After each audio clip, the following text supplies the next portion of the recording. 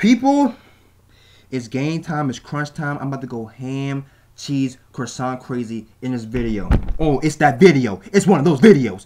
Bleach chapter 542. People, let's be real. Stop being in denial. Ain't nobody got time for that. Nobody does. Especially me. No. Okay, let's get to the core. Let's air this shit out. I gotta break it down once again for the people. Okay, 1 + 1 = 2. Okay, I'm always 100% real with the people. Okay, bring factual shit.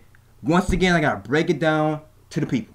But before I do, let's get to the chapter and get to the beginning and what happened in this chapter. So we got Ichigo understanding his Zanpakuto, accepting who his Zanpakuto is, and understanding who Zangetsu truly is to him.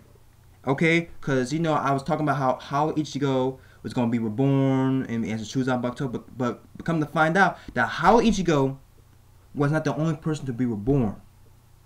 It was his Quincy also, because Quincy and Housai were always there with Ichigo. You know, they're part of him, so it only makes sense. Like, yo, yeah, Zangetsu truly is his Housai and his Quincy. So yeah, kind of makes sense. So Ichigo understands that he put his soul into the Zanpakuto. You know, the waterfall and the water inside Thing's Palace. You know, the heat of Ichigo's Zanpakuto was so massive, so grand that it took all. The water inside of Thing's Palace just disappeared, just vanished. Okay, to cool down his Zanpakuto. Okay, and Oetsu's people were like, yo, this is never before. It's like this never happened before. This is like new to us. And now we see Ichigo true Zanpakuto and who Zangetsu truly is. He's a dual wielder now. Ichigo's a dual wielder. The longer Zanpakuto, I think, is his hollow side, and his short Zanpakuto is his Quincy side. So I'm guessing that his hollow side, his hollow Zanpakuto is going to be dealing with hollow powers, and his Quincy Zanpakuto is going to deal with Quincy powers. I'm guessing, because he got his two people inside one body, okay, and he put a soul inside his Zanpakuto. So I'm guessing like Quincy side is going to deal with Quincy shit, and you know his hollow side is going to deal with hollow shit. So hollow fucking gets a potential, Quincy gets a potential. For people, here comes the realness. Let's go. Pandora's box is fucking open. Once again, I gotta fucking make people understand. I understand. I truly do. Okay, it's fine that what Zangetsu truly is, and how his Zanpakuto is looking, and what Zanpakuto Ichigo is wielding. Okay, it's fine, it's cool. But don't sit here and be like, oh, you know, oh, Ichigo, he's a dual wielder. Oh, he's gonna fight, he's gonna beat the Stern Raiders. Like, if Ichigo couldn't fight with one goddamn sword, what makes you think he can fight with two goddamn swords? Let's be real, people. Ichigo can't fight. Stop being in denial. You cannot damage control this, okay? Ichigo can't fight before this. He can't fight right now with his true Zanpakuto. Dual wielding doesn't fucking matter. He can't fight right now. So I'm not understanding the hypeness. Where is hypeness coming from? Like, oh, Ichigo, he can, like, you act like Ichigo can fight all this time. I'm like, no, it's Ichigo. It's fucking Ichigo. Like, are you kidding me? Are you kidding me? He cannot fight right now. Okay, he hasn't fight. It's been over 500 goddamn chapters, and this motherfucker still can't fight.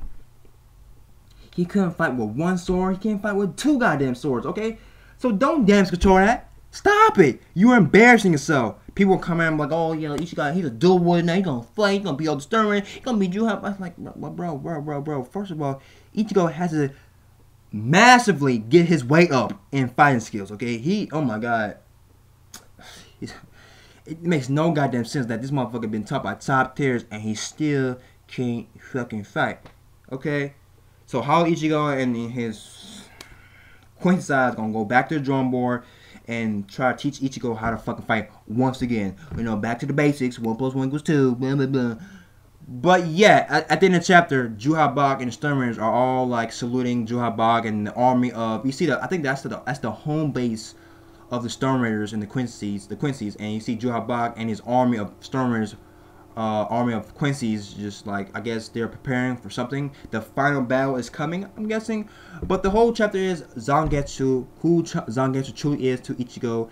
It is his Quincy side and his Hollow side. And he's a dual wielder now. Now, is that his base form, or is that his base form? Because Yukitake and Koryaku, they base form is one sword, but when they go Shikai form, it's like they dual wielders. So is that Ichigo's base form? Okay, like his base form is 2 swords, but what is Ichigo's Shikai and what is Ichigo's Bankai gonna be? Like, it's gonna be combined. Is his Hollow side and Ichigo's Quincy side gonna combine to 1 sword? I don't know. I mean, it's the possibilities. It was cool, but yeah. I'm not understanding the hypeness. Like, oh my god, Ichigo got 2 swords. Like, he can't fight still. He can't fight. He got murdered with 1 sword technique. You think he gonna fight with 2 swords? The logic with the logic, it's still mind-boggling.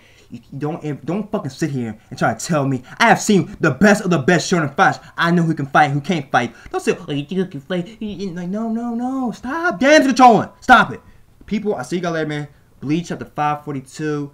Ichigo accepts who his Zangetsu truly is. He accepts his Zanpakuto, and he knows and understands who Zangetsu truly is.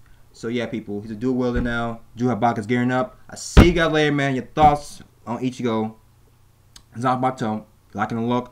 You like,